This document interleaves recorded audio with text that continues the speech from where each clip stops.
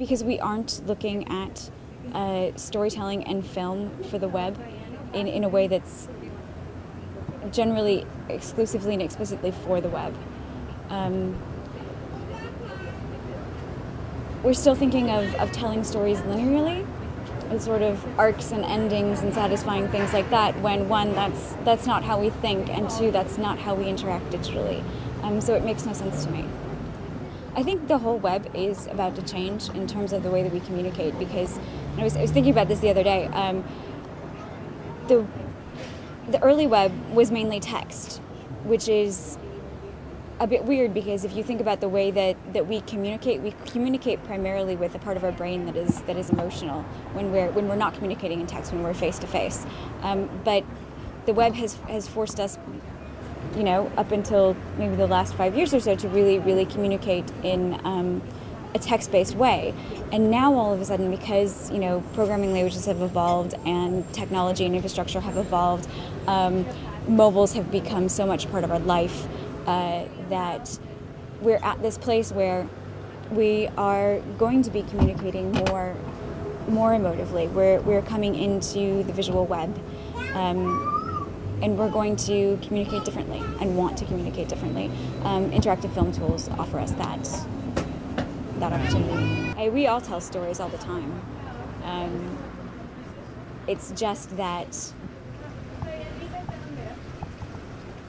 the way I see social is that it allows us to tell stories more often, I think, than maybe we do otherwise, but not full stories. It allows us to send a clip out there. So I'm talking about clip as text, clip as snapshot of someone's life. And then those stories, the way that the stuff that we send out interacts between other people, it's really interesting to watch that, because it's almost like we're constructing nonlinear narratives with them. Yeah, it is all about the journey and the context, but also the meaning that we layer on top of that. Visual media, and rich media in particular, gives us an opportunity to layer meaning and actually understand and communicate a layered meaning in a way that we haven't before.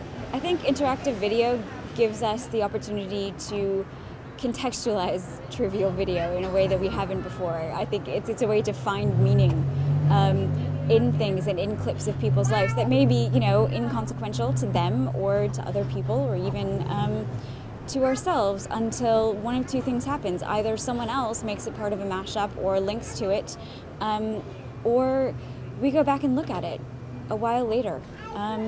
Sort of curation as a meme, but in, you know, I hate using curation in that context. I think the opportunity that Nonlinear has for not only individuals, because they can create something that's incredibly self-referential, or really relate to a story or a topic in a really self-referential way, but what it offers, I think, brands and businesses is that it allows their customers to find a place in sort of the space of their product in a way that hasn't really been done well before, or has been disjointed, because even if people participate in memes, right, they're still throwing those things at platforms that are linear, that are kind of disjointed, that are difficult to link up. What I think is that people haven't figured out how to solve the problem of adequately tracking people's journeys through media and through the web, and how to not only conceptualize what that should look like, but to actually put it into a UI. Except, of course, for me and my interactive video or film tool that I'm developing, but that's just me. Linear has a place in convergence, in the sense that it will find its niche and its market, but I think that I'm ready to change things, and I'm ready to tell stories differently.